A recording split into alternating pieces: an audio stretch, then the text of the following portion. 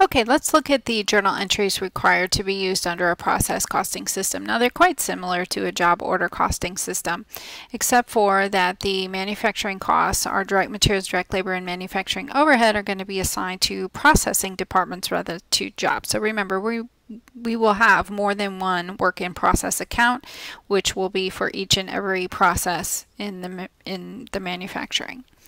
Now at the end of the month then we have to make a journal entry to transfer the cost into the next processing department.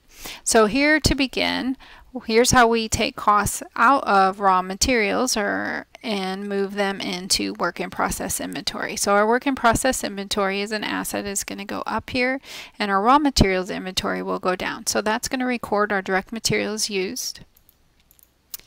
Now in the second step, our labor time records show that $21,250 of direct labor was used in the department during October.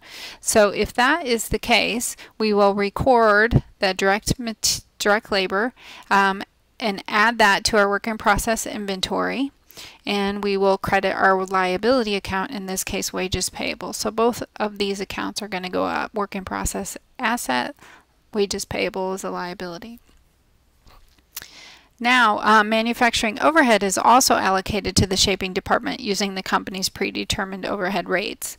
So just as in a job costing system, the company can use a single plant-wide rate or departmental rates or activity-based costing to allocate its manufacturing overhead.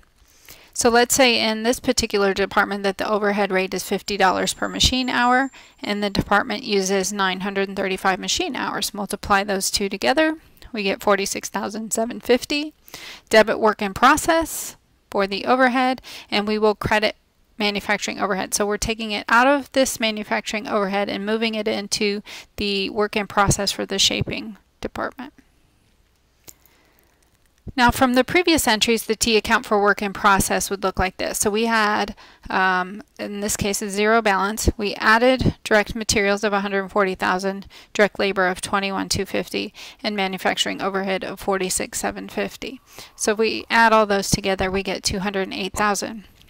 Now, by performing the five-step process, we were able to determine how much of the $208,000 should be assigned to the units still being worked on, which is $32,000, and how much should be assigned to the units completed and transferred out to the next department, which was $176,000.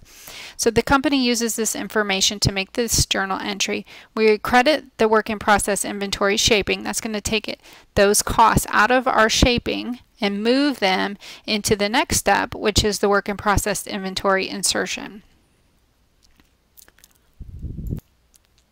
Now, as we continue through multiple departments in the process, we're going to use that five-step process costing procedure that we used to determine equivalent units with one major difference. So we need to consider the costs transferred in to Department 2 from Department 1 when we're calculating equivalent units and the cost per equivalent unit. So transferred in costs are incurred in a previous process and carried forward as part of the product's cost when it moves into the next process. And we saw that with the journal entry that we just had.